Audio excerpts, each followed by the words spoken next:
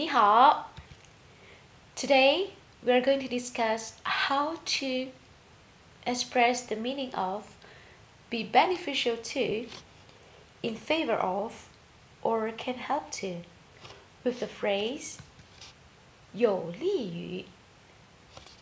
The sentence pattern for this starts off with a subject or a noun phrase followed by 有利于 and the benefits of the subject. 有利于 is a more formal form to describe the meaning be beneficial to compared to the form 对很好. We will discuss this pattern at the end of the video. Let's take a look on some examples. 多读书有利于增长知识。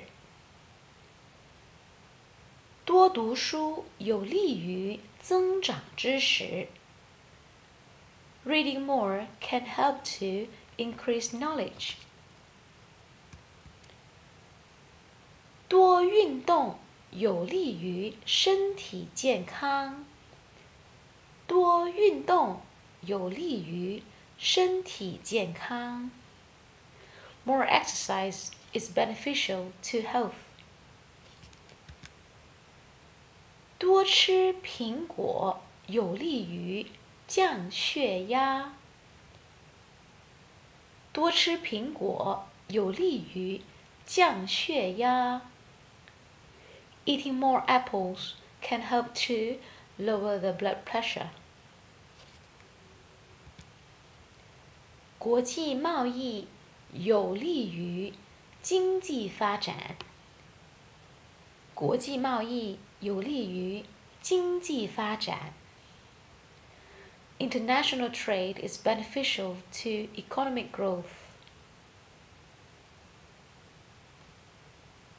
So to sum up, when we want to describe the meaning of be beneficial to in a much formal form, we use the phrase 有利于.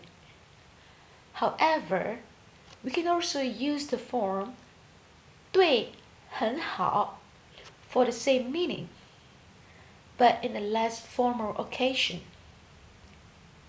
For example,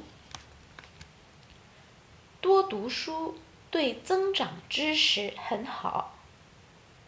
The meaning is the same with 多运动有利于增长知识。多运动对身体健康很好 has the same meaning with 多运动有利于身体健康。That's all for today. I'll see you in our next video. Bye!